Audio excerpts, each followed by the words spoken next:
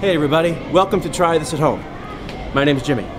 Now here in NatureWorks at the Orlando Science Center, you can see animals of all many different shapes and sizes from many of Florida's different ecosystems. Now, you can find animals here from all over the place.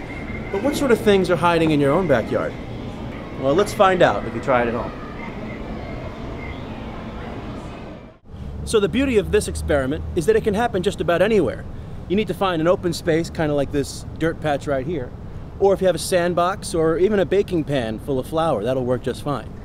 Over here, we've got a setup of a half mix of flour and sand. So we got a nice base, but it also picks up every little detail of our animal tracks that we'll find.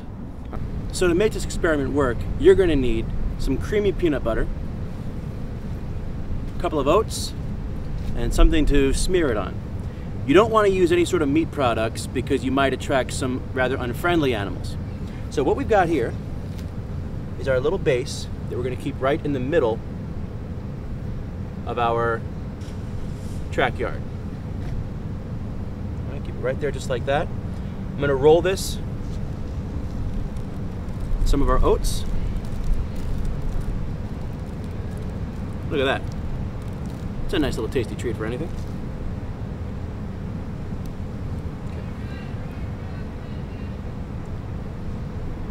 So now our bait is set.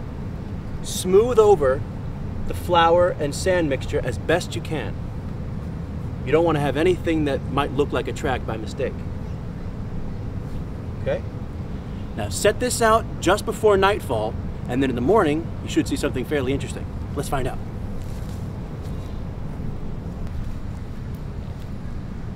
Something's obviously been through here. Look, our bait has been knocked over. It's almost been completely consumed. And these little spots and footprints here where there weren't before. Now we can tell that there's been a few different types of animals that come through here. You can tell certain tracks apart.